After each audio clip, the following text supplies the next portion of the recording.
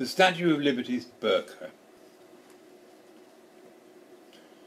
The President is obsessed with deporting Arabs, although by a superb comic irony, it was an Arab who modelled for the United States' icon, namely the Statue of Liberty.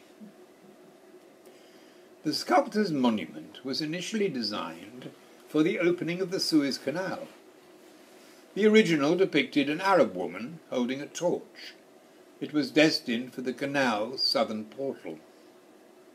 His first drawings show, quotes, a gigantic female fellah or Arab peasant, with a veil modestly hiding her lips. The sculptor told Egypt's ruler that she represented progress, a beacon to light the way for oncoming ships. Unfortunately for the artist, Frederick Auguste Bartholdi, Egypt's bankrupt Khedive or ruler couldn't afford its installation, but undeterred, Bartholdi recycled it and offered it to New York to commemorate the American Revolution. Its first title had been Egypt Carrying the Light to Asia, but now the figure's veil would be removed, and for his prospective US clients, Bartholdi called it Liberty, Enlightening the World.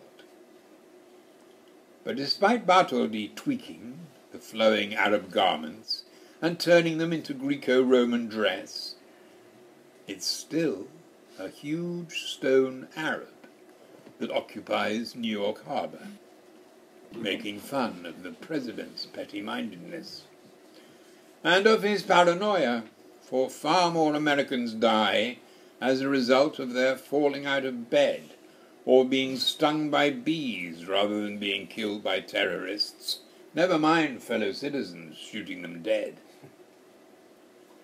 Despite the most worthless president in US history wishing to banish all Arabs from his shores, an Arab giantess in New York is welcoming migrants and giving the lie to his immigration laws. However much the president may demonize Arabs, here's one who's rooted to the ground, making a better job of symbolizing American liberty without her having to utter a sound.